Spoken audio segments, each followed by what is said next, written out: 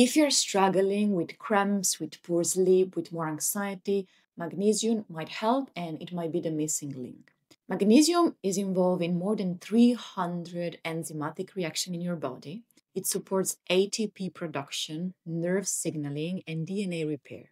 Now, here are some key forms. Magnesium citrate, absorbed easily, mildly laxative, great for energy and regularity.